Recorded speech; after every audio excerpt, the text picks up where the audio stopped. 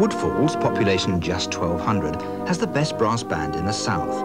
22 times champions of Wessex and winners of several national trophies. Mind you, playing at the pub would have been frowned upon by the founding fathers of Woodfalls. The band was formed in the Methodist Chapel as the South of England Temperance Band.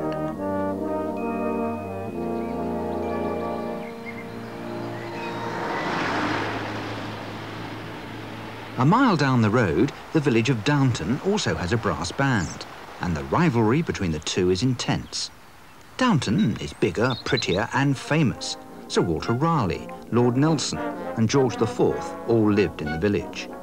In days gone by, the Downton Band were in no way competitive, playing only in the community and strictly for fun, leaving the trophy hunting to their neighbours. Woodfalls Band was, they were started first, but they were a temperance lot, you see, whereas the Downton chaps was all a very boozy lot.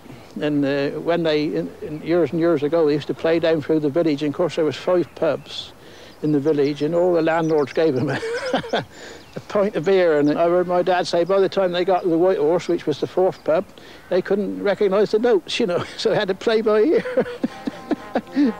But the Downton Band of the 1990s is changing its image. They too are becoming seriously competitive. This year, for the first time, both the Downton and Woodfalls bands have qualified for the Big Blow, the prestigious West of England Championships.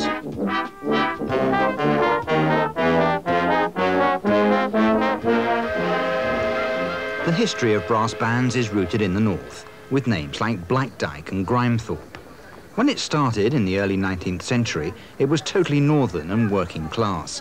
But today, there are nearly 2,000 brass bands spread right across the country. The tradition at Woodfalls goes back to 1874. The band was founded by John Green, and there have been Greens ever since.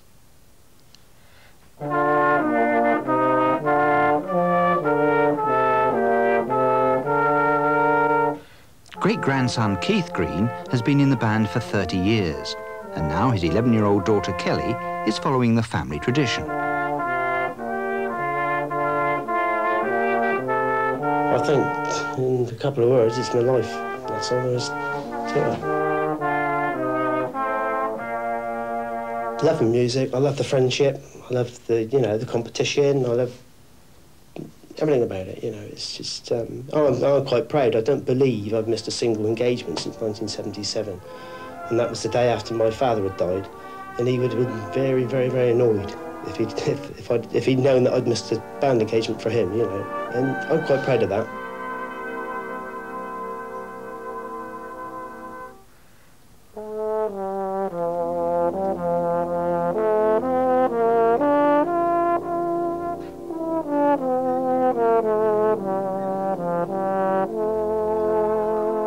Has it cost you? Yeah. A couple of marriages, I think, probably.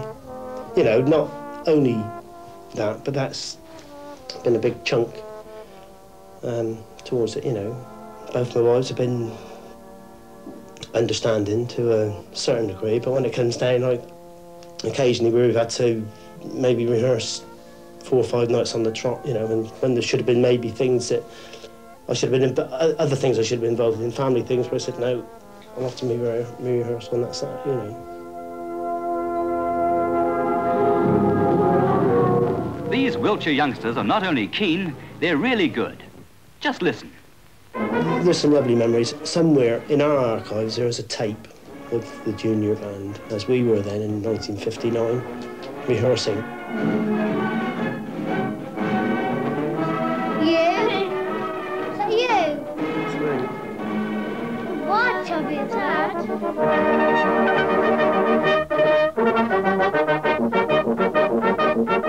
Tradition runs deep in the brass band world. Even at Woodfalls, there's only one woman in the band, TRISH CHISLETT, the principal horn player. I started playing just before I was 6. My mother had to go down to the local band and nag the bandmaster to let me join because he thought I was too young. But 27 years later, and I'm still playing.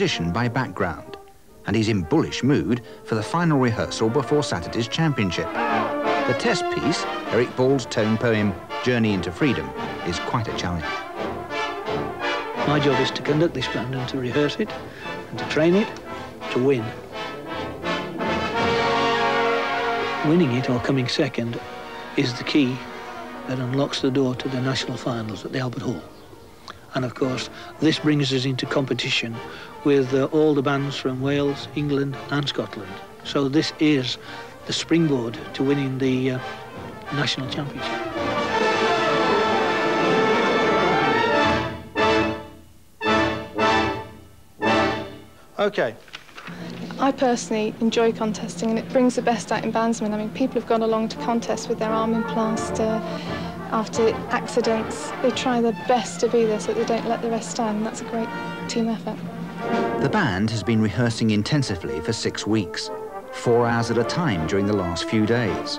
All this on top of full-time jobs. We store and distribute mountains of animal feedstuffs throughout the south of England. Very dusty, dirty old job. In fact, at the end of the day, I think the two things I look forward to is having a shower and blowing the trombone.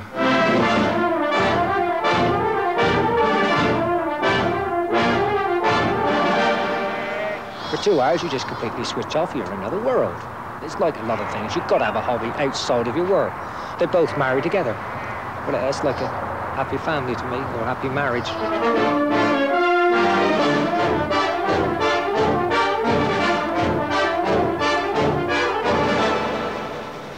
Fairly dangerous job, a noisy job, and at the end of the day, all I want to do is just get home and go to my band and just relax, you know, and I find that the band is the greatest relaxer, you know, you could possibly have.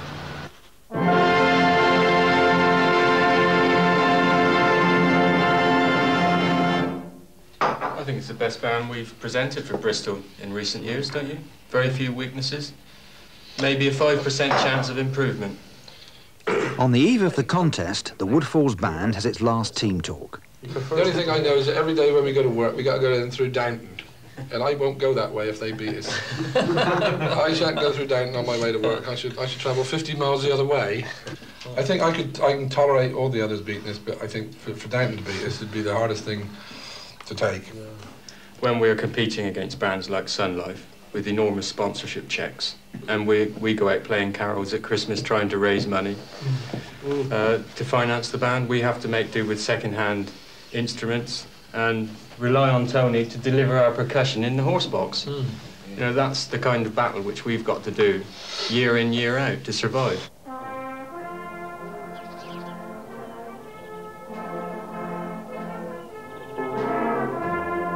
That Woodfalls has sustained a band for nearly 120 years is down to the youngsters of the village. Ron Bligh, a player for over 25 years, is now conductor of the junior band. The original story of the founding of the band was that 14 young men from the village decided to form a band. And I think the influence by the young people has always been prominent. There have been several junior bands formed over the years. Each time it's been when the band seems to be on its way out, it's suddenly reformed by junior members.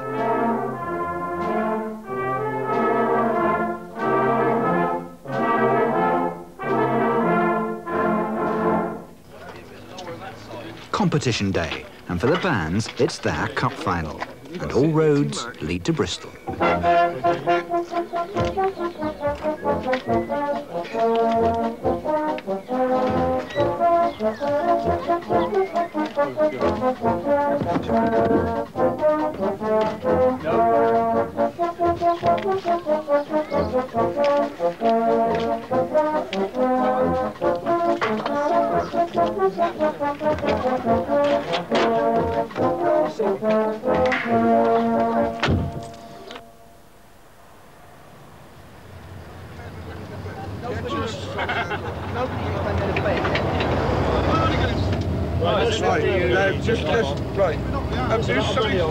This is the biggest day in the Woodfalls Band calendar, without any shadow of doubt. There are 4 or 5 good bands. There are 18 bands in the section, and we will be looking to certainly be within that first 5 bands. How conscious are you going to be of the next door village of Downton, your great rivals? Not very conscious of them at all. We'll probably see them in the dressing room, and that's as far as it goes, really. Not wishing to be nasty to Downton, but we don't think of them as being in the first 5 or 6 bands today. You know, on the banks, Lawrence. Is that on the bike? What have you got there? Well, we've all got equal responsibility, really. I mean, that's the whole idea of a band, you know, you all play together. I mean, if they're tightly together as a team, then they're going to play together well. I mean, if there's a bit of friction in among the team, then it's bound to come out in the playing to a certain extent. It's a great adrenaline boost to be up there and have to get it right once. I mean, it's a one-shot attempt, and it's got to be perfect. doesn't always come off that way, but when it does, it's a real buzz. What's that?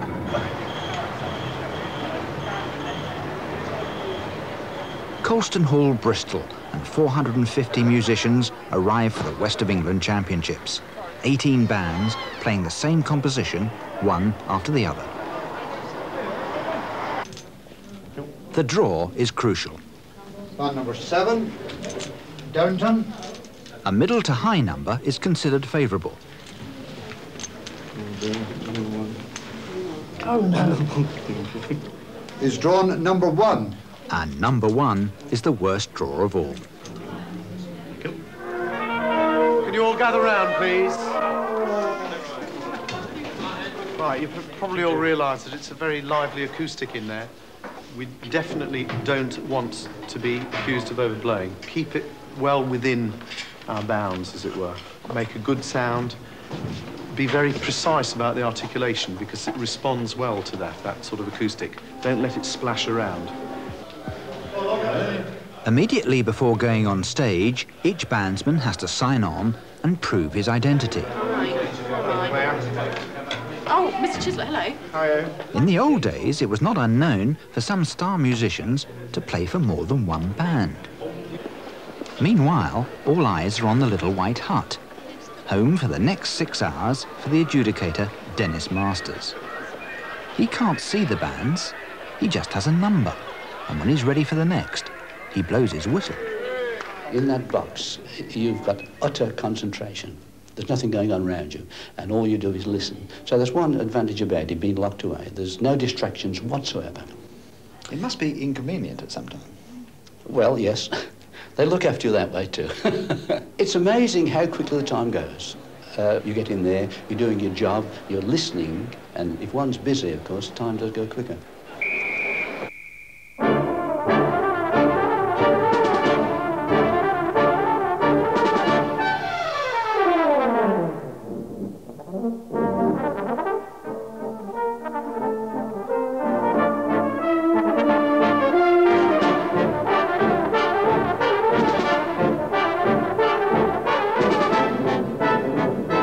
There's 25 instrumentalists on that stage, 25 instrumentalists, same instrumentation, and yet each band can actually produce a different sound, different style, different dynamics, different interpretation. So the piece is actually different, and as an adjudicator, one listens to that difference and bases the adjudication on the musicality of the piece.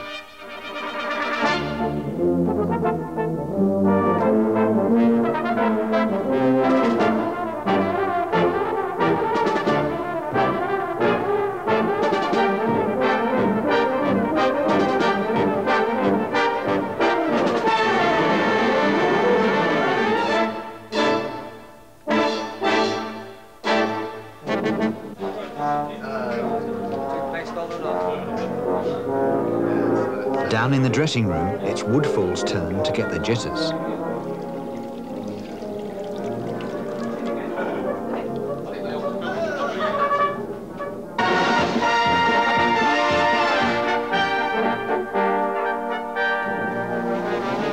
Red-hot favourites to win are the Sun Life Band from Bristol.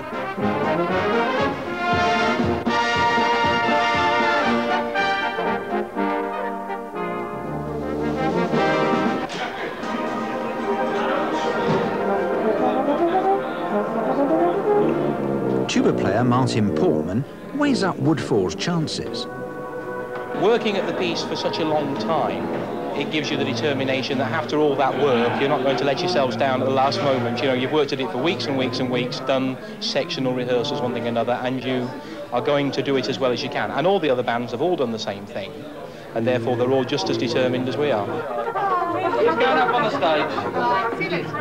Last year I had what 2 doctors thought was a minor stroke just before the national qualifiers. I couldn't speak, I was paralysed down one side, and I was still disorientated by the time we got to Bristol, but I played.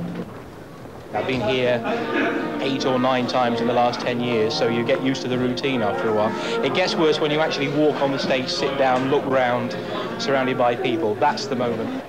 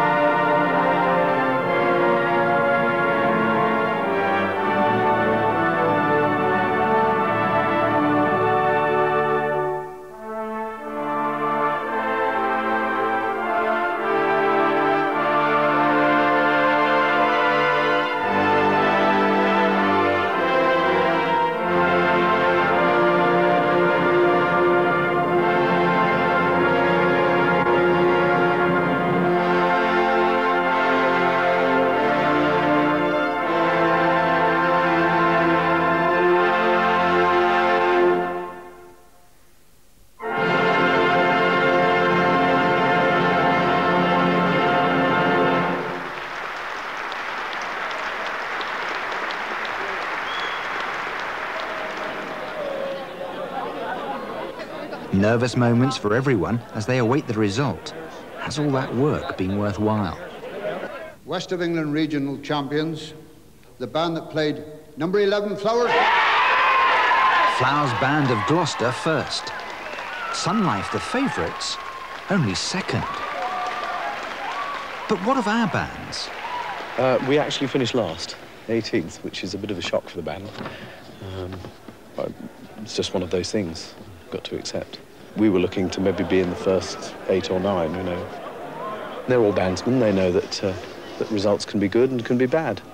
This is just one of those that's really atrocious as far as the band is concerned, probably the worst that they've had, ever. Probably the best they've ever played, as far as they're concerned. Right. Is it my round or your round? My round. You sure? And Woodfalls are drowning their sorrows too. 10th place doesn't please their conductor, Peter Wise. Very disappointing, exceptional. You know, I thought the band was worth far better marks than that. And of course, it's one man's opinion. And on today, his opinion of us that we were 10th, and we just accept that, and on we go. We've got another contest in 4 weeks, and the boys will play as well as they can. They gave me 100% plus today.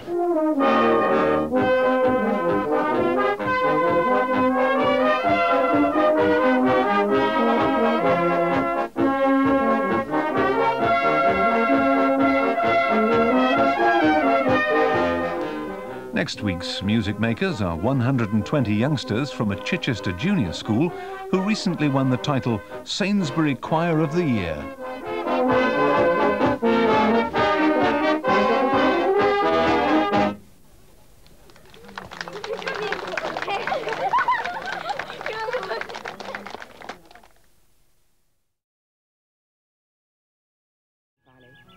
And beautiful homes hiding down no-through roads. One of the villages boasts a brass band, which is well over 100 years old, and which has won prizes in this country and in Europe. It's the Woodfalls Band, whose longest-serving member and flugelhorn player is Ron Bligh. The band was formed in 1874. That's 113 years. And at that time, it was a very small village. In fact, probably only 100 or so people around here. Small country hamlet. And that was the only form of entertainment.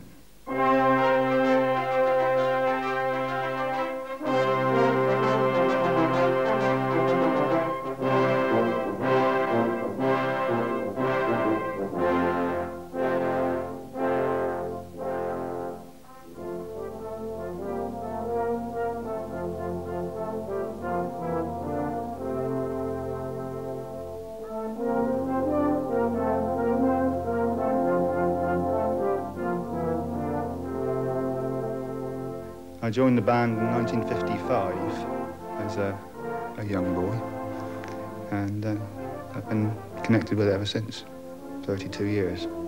It's a way of life, I think.